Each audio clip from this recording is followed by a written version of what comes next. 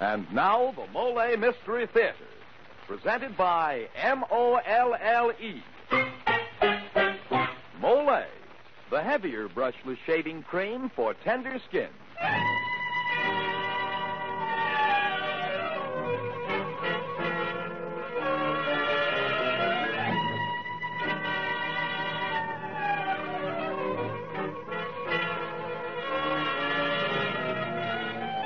Good evening. This is Jeffrey Barnes, welcoming you to the Mollé Mystery Theater, the program that presents the best in mystery and detective fiction. Tonight's play is a modern, hard-boiled detective adventure by Leslie T. White entitled Radio Patrol. One of your popular young radio stars, Richard Coogan, will be heard in the leading role. Radio Patrol is the story of a young police officer nicknamed Lucky, who discovers himself in a dilemma where he must apparently let an innocent man hang or see his entire career ruined. Say, Mr. Barnes, before the men in our audience learn all about Lucky, here's a word of advice inspired by Mr. Unlucky, the man who suffers from shaving tough whiskers. Men, heavy beards call for a heavy cream. That's why lots of men call for Mollé, the heavier brushless shaving cream. Yes, sir. It's smooth. So smooth. It's slick. So slick. It's a smooth, slick shave you get with Molle. Mollé, the heavier brushless shaving cream for heavy beards. So remember, if you have a wiry, hard-to-cut beard or a sensitive skin, the cream you need is Mollé. Because it is a heavier cream, Mollé not only softens your whiskers, it stands them up straight and lets your razor sail right through them. So you shave faster, closer, easier, and you shave painlessly with Mollé, the heavier brushless shaving cream for heavy beards. Try it. Mollé. And now for tonight's Mollé mystery starring Richard Coogan. Radio Patrol.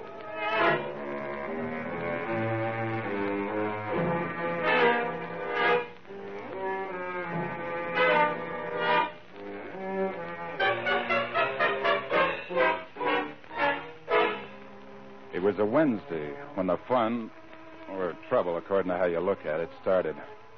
My partner in Radio Patrol car number 23, Sam Brace, and me.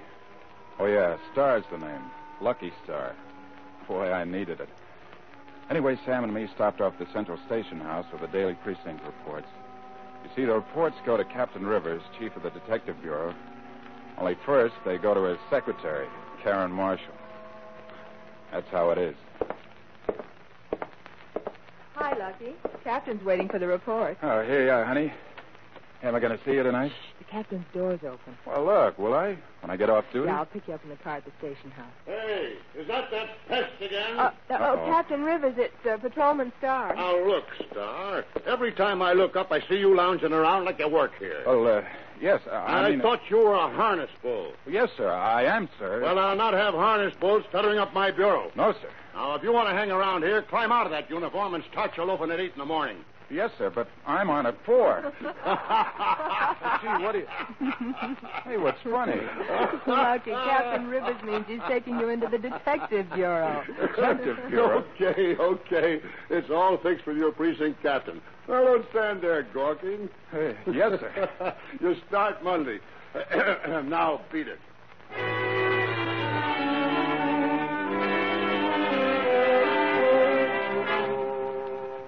I was still walking on air when I got into the patrol car.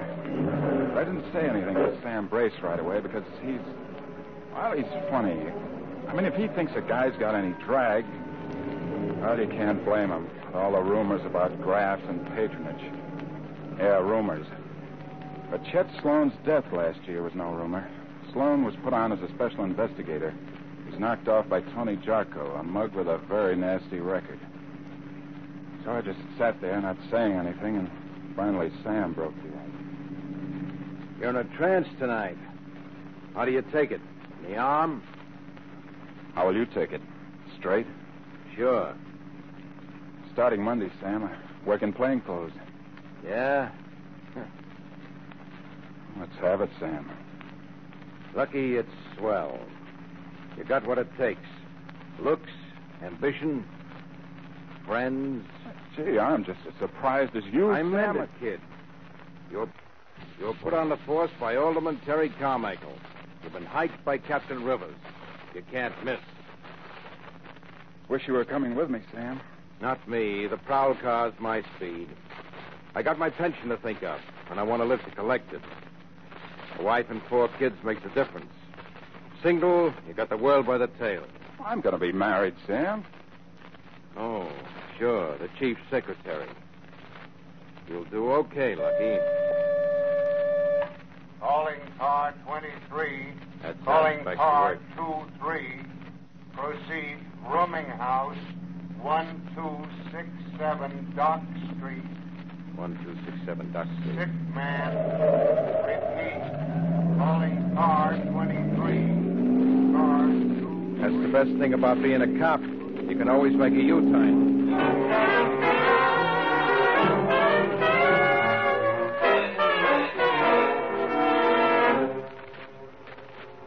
The sick man on Dock Street turned out to be a ratty-looking guy with a permanent wave in his nose. His eyes were closed. Took off the gray sheet he was wrapped in. The guy was fully dressed, even to his shoes. All dressed up. But he ain't going anywhere.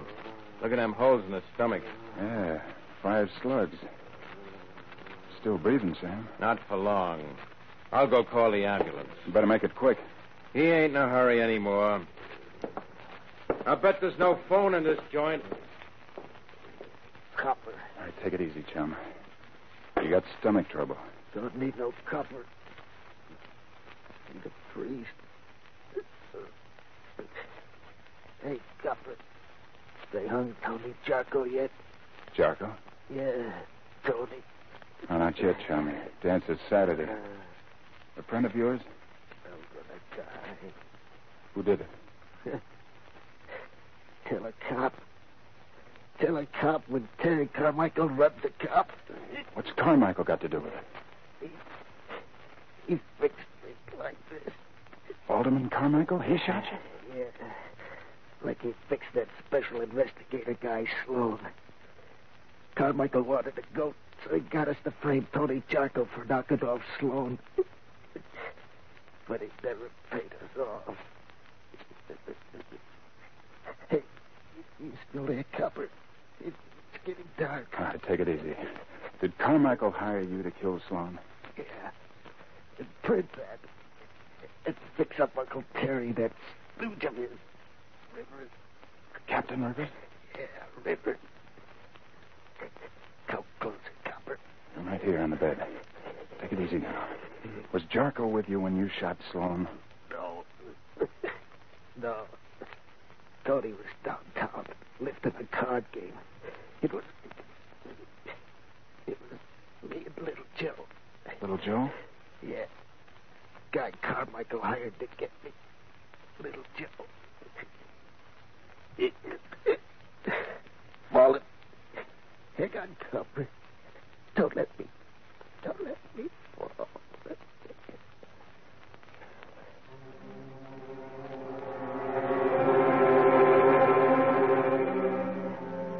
I pulled back the sheet. I was so lost in what the guy told me, I didn't see my partner, Sam Brace, come into the room. Standing in the doorway when I turned around. Gone? Huh? Yeah, he's gone. Sam, you heard what he said? I didn't hear a thing, Lucky. Are you kidding? You heard him say he knocked off Sloan at Carmichael's orders. Nope. Didn't hear nothing like that. And you're a fool if you did.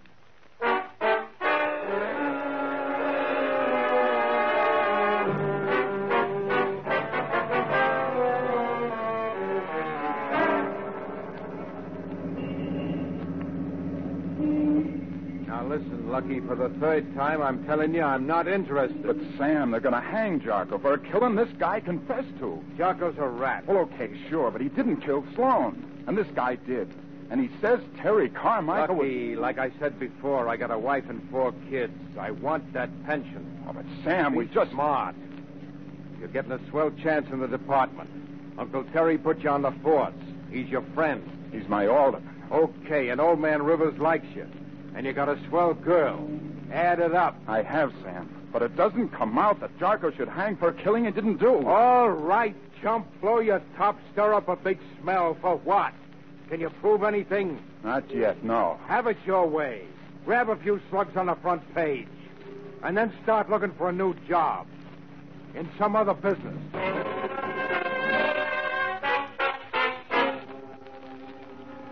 After that, he wouldn't talk. Oh, when I got off duty, I took Karen to a Chinese restaurant for dinner. She liked the place because you got little slips of paper telling your fortune in rice cakes. She was kind of like a kid about it. Lucky, sir. Oh, thank you, waiter. And more rice cakes, please. Yes, miss. Aren't you satisfied with the fortunes we got in the first one? Oh, Lucky, I'm so happy. Good. He's been good to us. So good. You like Captain Rivers a lot, don't you? Well, it's because he's so solid. You need it in police work. He's kept me from getting cynical. He's a real square shooter. Oh, Lucky, did you hurt yourself? No, okay. It's just an accident. Well, Lucky, your hand, it's trembling. We had a messy business tonight. Honey, it'll be over starting Monday. Karen, tell me something. Was Tony Jarko's appeal turned down? Jarko? Yeah. Why, what? Why, yes, it was denied today. Whatever made you think of that? He dances on Saturday. Oh, please, Lucky, do we have to talk about executions tonight? They make me a little sick. Yeah, and after what I heard tonight, they make me a lot sicker. That did it. I couldn't hold it anymore. The whole rotten story spilled out. Guy with the 5 slugs in him and what he said after he kicked off and what Sam Brace said. Karen kept her eyes glued to those little rice cakes until I was through. Then she looked up. What are you going to do? What can you do? Do? If Jarko's innocent, Karen, there's only one thing to do. You realize what you're saying? Why, you'll ruin Captain Rivers. You'll hurt Uncle Terry. All I know is that an innocent guy shouldn't hang. All I know is I love you, and everything we have's at stake. Our future, our home. Hey, wait a minute. You sound just like Sam Brace with his pension. Yes, and his 4 kids, and if you had a family, you'd understand. Oh, Lucky, think of us. I'm trying to. But you'll be broken, you know that. Yeah. And why? Why, it isn't even true. You know Captain Rivers wouldn't be in a thing like this. He wouldn't ever. The man must have been lying. Not when they're that close to Well, death. I don't care. I don't about anything except us. Oh, all right, Lucky. What'll it be? But it has to be, Karen. I think we better go home. Wait, you haven't touched your rice cake. I don't have to, Lucky.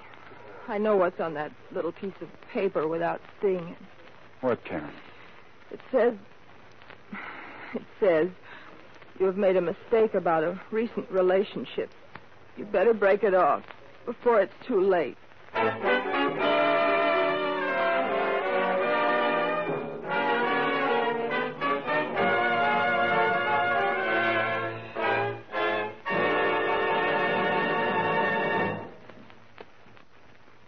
As the curtain falls on Act 1 of tonight's Mollé mystery, Karen and Lucky seem to have different viewpoints on the same subject.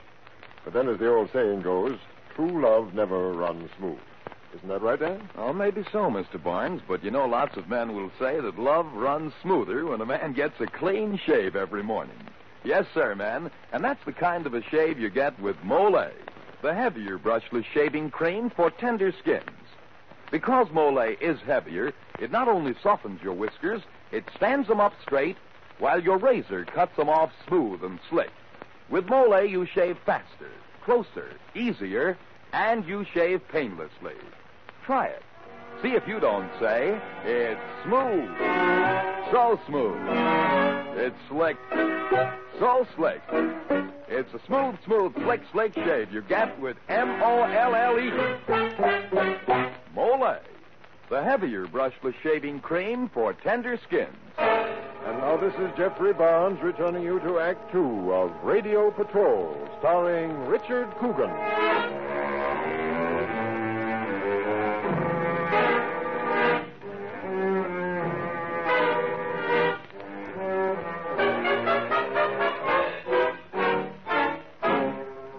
after 2 a.m. when I left Karen. It was close to 4 when I wheeled the car up to the gate in front of the state penitentiary. 2 of the longest hours I ever spent. And time ticking by. Pulling Tony Jarko closer and closer to the gallows. Got the deputy warden to pass me in. The night sergeant took me for the long walk down the corridor to the death house.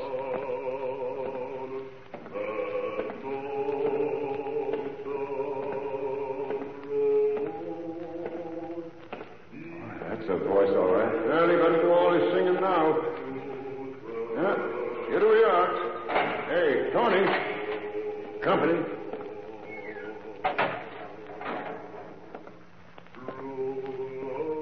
Star's my name, Radio Patrol.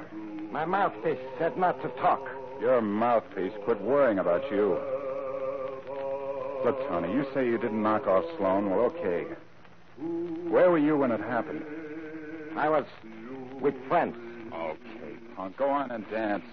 I had a tip-off you were heisting a card game, but if you'd rather dance... No, copper, no. Wait a minute. Well? Don't you see, I couldn't admit a stick-up, even for an alibi. It was a fourth offense. Life, it meant. Yeah? So the mouthpiece said to clam up and wait for a break. Great break you got. Now, what about a guy called Little Joe? Little Joe? Sure, copper. Little Joey Fay. He's the guy who tipped me off to the game. He's a pal. Oh, sure, some pal. Letting you burn for a murder he committed. What? He put 5 slugs into the stomach of another pal. Guy knocked off tonight. Guy called Brown. A ruddy little punk with a nose. That's lightweight. Used to be a fighter. Well, look, it's all in one package, Tony. Now, come on, spill it. What do you know about the Sloan killing? Nothing. I heard talk, all right. Lots of talk. But I don't know nothing. You wouldn't lie to me? Now? Listen, copper, I don't want to die, you hear? I don't want to die.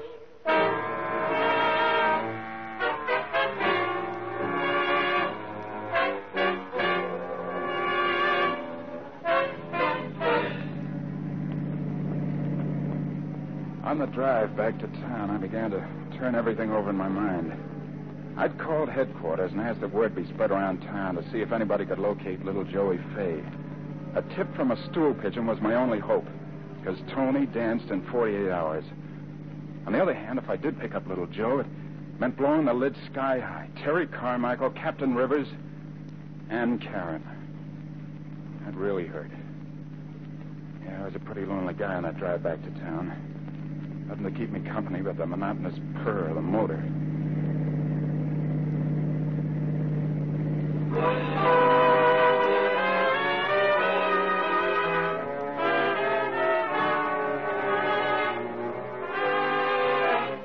Then came Saturday night. Nothing on little Joe. Me, dog-tired. And in an hour, I had to go out on patrol. Tony Jarko was going to dance at midnight. And then the break came. As I stepped up to the steps of headquarters, a guy tapped me on the shoulder. A Weasley guy with a baby face and a strictly confidential voice. Hey, copper. Yeah. The price is a sawbuck. What are you peddling? Looking for little Joe Fay. So what? He's skipping town in about an hour. Still, so what? So he's going to stop off first and kiss his doll goodbye. Yeah? Look, I can't stand here under this street light. A sawbuck, copper. Okay. Here. Keep on. Tip Top Arms. Apartment 312.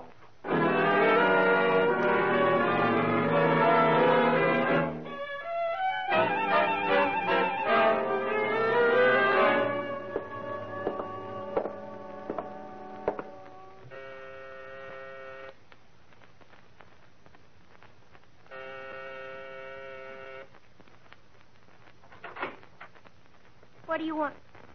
Out, copper, out. Say, please. Let him in, Angie. All right, copper, come on. Don't waste time drawing your rod. Put that piece of pipe away. Easy, copper. What are you looking around for? Little Joe. He ain't here. Yes, I am, honey. Joe, I thought... Don't think. Hello, copper. You look just like your pictures, Joe. Yeah, the ones you saw couldn't have been very flattering. Well, Lucky, I hear you were looking for me. Get rid of the punk. Why, you Shut up, Eddie. He stays, Lucky. Okay.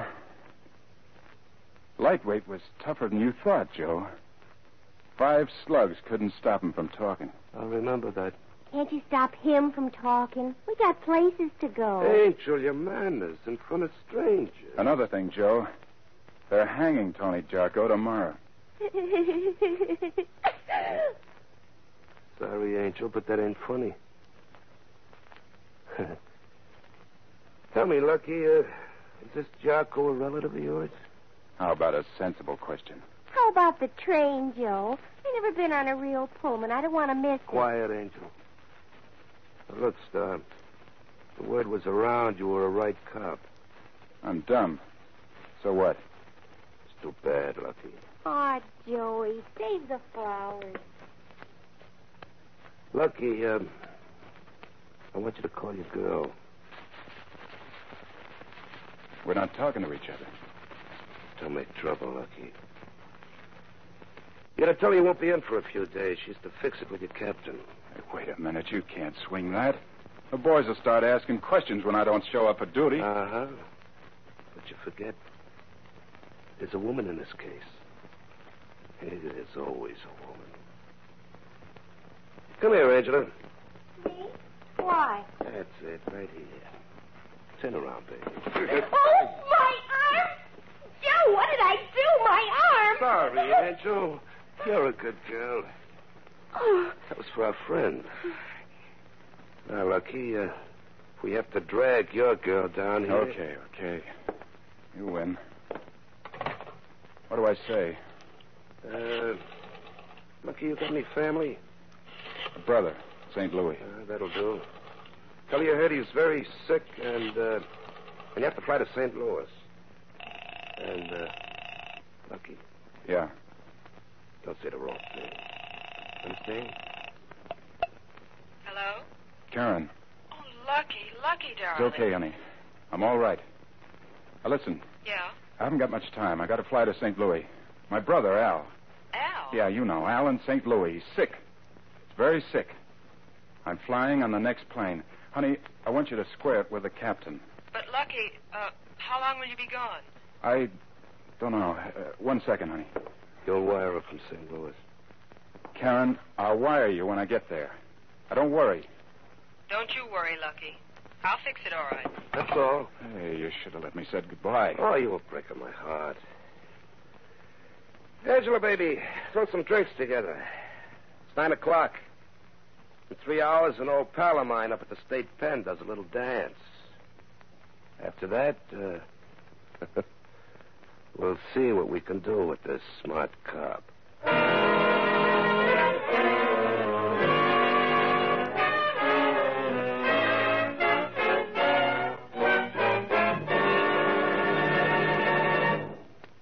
This is Jeffrey Barnes again. In just a moment, we'll bring you Act 3 of Radio Patrol. If dandruff is spoiling the appearance of your hair, and you've been trying to combat it with little or no success, listen carefully. Many outstanding authorities say that the most common kind of dandruff is caused by a germ called Pityrosporum ovale. Now, ordinary dandruff-combating methods are no more effective for fighting this germ than plain water and brushing. For, like water, all they do is remove loose dandruff. To get real relief, this germ must be destroyed. Double danderine really works because double danderine actually kills this germ on contact. Even in many severe cases, results with double danderine have been remarkable. Now, the amazing effectiveness of double danderine is due to a special ingredient, an active antiseptic so wonderfully efficient many hospitals use it. In double danderine, we call it Alzan. So try double danderine and see if you don't agree that most ordinary methods can't compare with its dandruff-combating effectiveness. Get double danderine tomorrow. Your money back if not satisfied. And now this is Jeffrey Barnes returning you to the final act of tonight's play.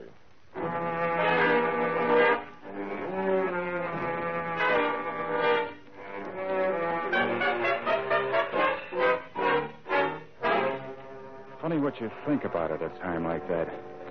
Like the difference between a smart cop and a dumb one. A difference that hadn't been so obvious to me before. Like remembering suddenly that little Joe and Alderman Carmichael both smiled the same way. Their eyes not laughing at the rest of the face. When Joe put his glass down, I knew that time was up. Even though it was still an hour before Tony Jarko was to hang. Okay, Lucky, we're off. Eddie will keep you good company, so don't make him any trouble. Who are you kidding? Well, now, Lucky, it's just for a few days. I'm going on business. Yeah. The business of being 200 miles from here when Eddie's taking care of me. I'm surprised that you're thinking that. Come on, Angel, button up your mink coat. Mink? Oh, you. It's genuine sable. Dyed.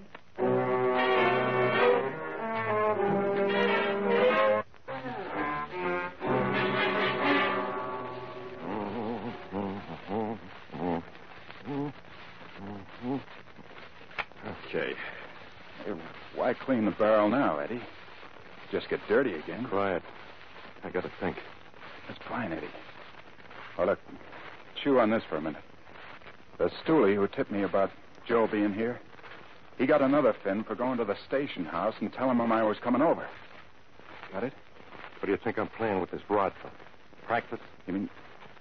Wait a minute, Eddie. Wait a minute.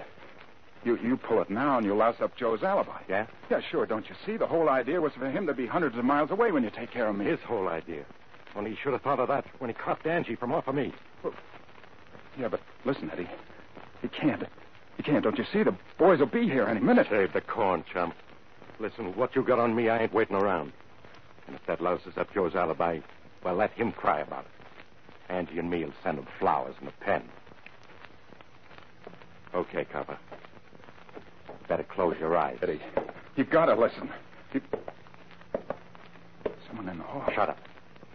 We'll wait. Coming closer. Joe. Gee, Joe, did you forget something? Joe, I was just cleaning the rod. I swear, Joe. Joe, on your hands.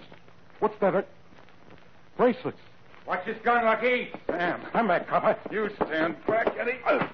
Out in this league. Look out, Lucky. He's going for it on the floor. Oh, no, he isn't. Not anymore, he ain't.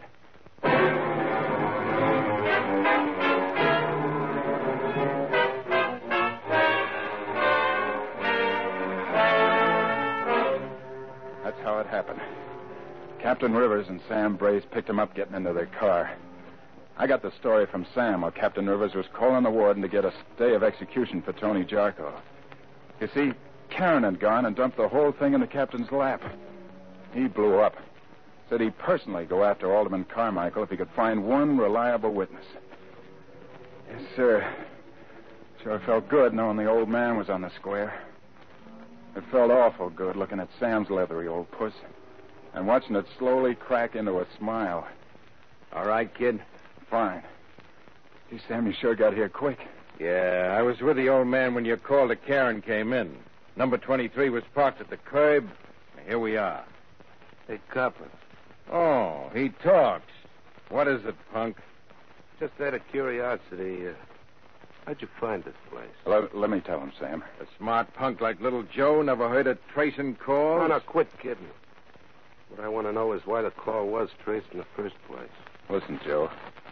It just happens that I don't have a brother in St. Louis or anywhere else. And even if I did, you can bet his name wouldn't be Al. Why?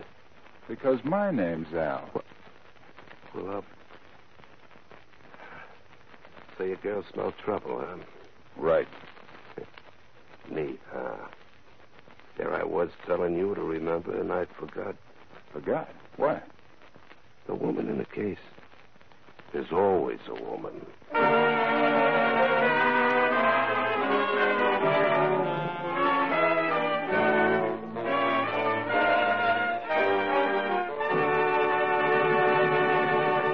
And now this is Jeffrey Barnes inviting you to be with us next week when we present an original radio play by Irene Winston entitled Alias the Best Man. Arnold Voss, star of the recent Broadway hit revival of The Front Page, will be with us to play the leading role. Alias the Best Man is the story of a man who stood before the altar at his best friend's wedding and vowed to win the bride to himself, even if he had to commit murder. A strange and bizarre story of a strange man.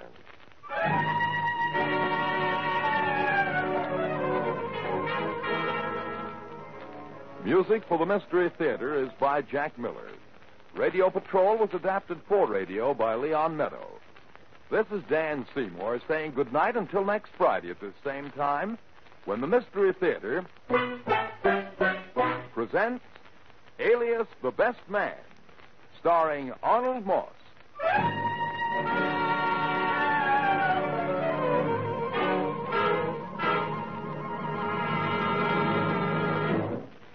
This is NBC, the national broadcasting company.